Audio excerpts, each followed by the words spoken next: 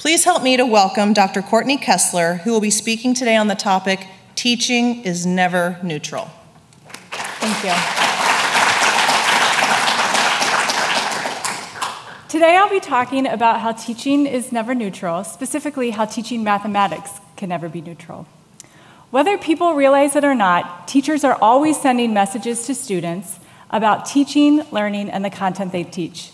They send these messages through the topics they include or don't include, through the activities they ask students to do, and through the forms of participation they demand.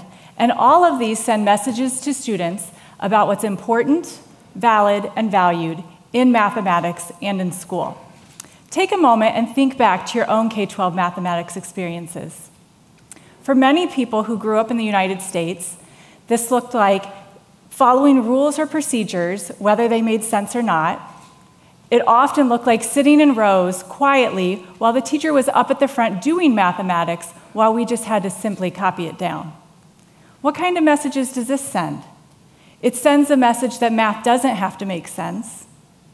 It sends a message that math is largely an independent activity rather than a collective endeavor. And it sends a message that math is for adults and kids just have to copy it down. But we want all kids to learn important, rigorous mathematics. And some kids do, despite these forms of teaching, but for a large number of people in our country, they develop math anxiety, they learn tricks that they soon forget, and they get the unfair message that they're simply not math people. But let's stop for a minute and let's have some fun. Let's do some math. Are you ready? All right. I want you to add the numbers 38 plus 38 in your head.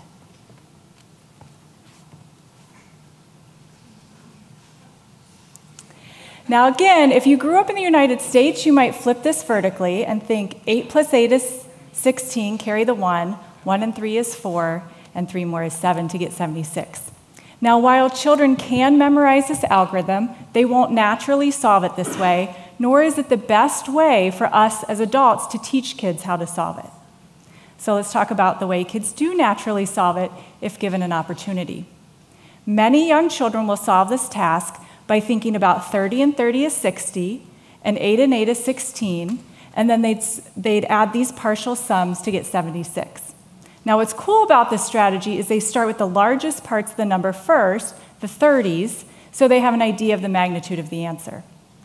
Another common strategy that we see kids do is they think about 38 and 38 as being 40 and 40, so they add 40 and 40 to get 80, but since they overshot the answer by 4 too much, they simply subtract it to get back to 76. Now, kids who solve did anybody do it these two ways? Okay. Kids who solve this task using these two strategies are less likely to make errors, and they're more likely to remember these ways because they actually make sense. But to be able to do it these ways, they need teachers who will support them, and classrooms where they're working together and building on what they know to be able to invent strategies. What kinds of messages would this send? It would send the message that math is a sense-making activity. It also sends the message that kids have the power to do the intellectual work of mathematics. But math is way more than computation. Kids can and should be engaging in problem-solving activities through real-world problem-solving. Now, a lot of story problems I hear sound like this. You have 4 apples and you get 8 more apples. How many apples do you have? And that's okay, but we can make problem solving way more relevant. Like I know something that's relevant to my kid right now is screen time. You have 60 minutes of screen time over the weekend, and you've already watched 45 minutes. How many more minutes do you have? Doesn't that send a different kind of message? But what I'm also advocating is that teachers take the time to brainstorm with kids about real-life social issues that are relevant to their students, lives, and to their students' families' lives, and to our community and to society. What if math problems sounded like this? How much cafeteria waste does our classroom produce each day?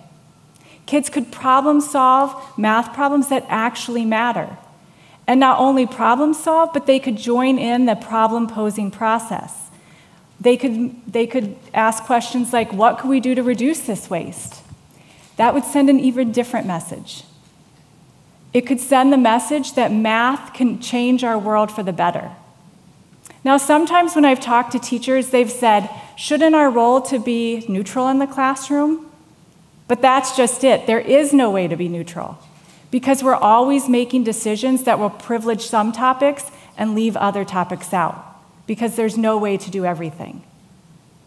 So we can either choose to pose problems about apples, or we can choose to pose problems to kids that are engaging them in problem posing and problem solving about issues that matter. So what I hope that you take from this is that we consider the messages we're sending to kids, because teaching can never be neutral. Thank you.